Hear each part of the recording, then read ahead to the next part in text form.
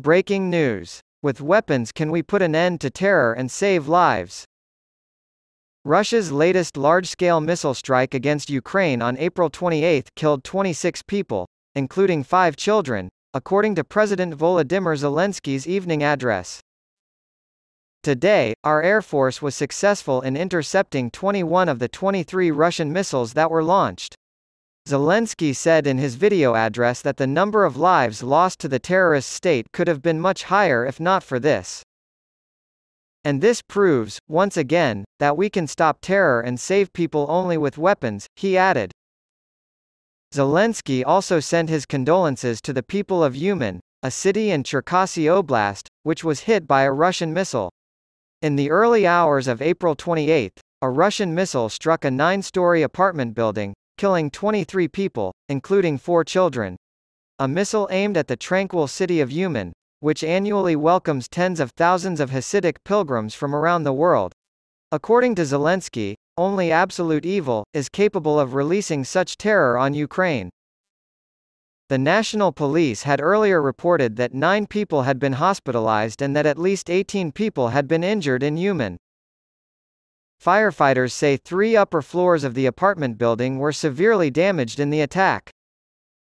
Russia also fired missiles at Dnipropetrovsk and the Kyiv region on April 28.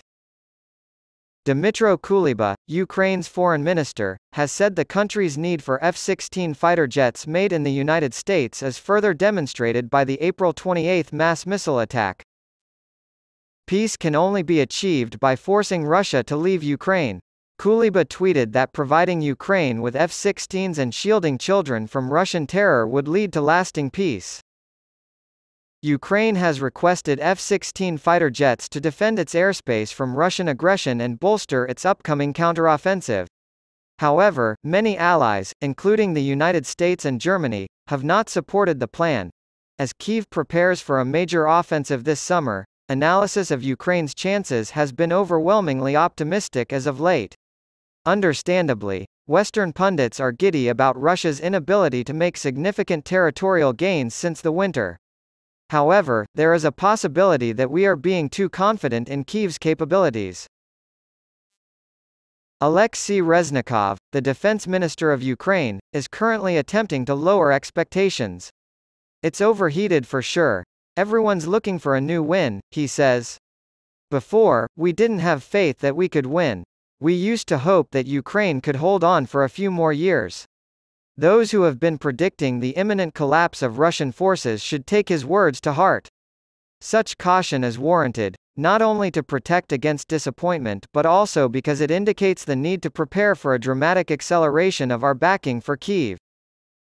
Ukrainian military officials claim they have been producing more than a dozen brigades worth of tanks, artillery, and engineers to throw at the Russians, with much of this equipment coming from the West. The General Staff has been holding back reserves to build a corps that can have a decisive effect against the strengthening Russian defense while still maintaining a presence in the Donbass. This makes tactical sense, but it has drained Kyiv's reserves because the fighting, especially in Bakhmut, has been so expensive in terms of artillery shells and missiles.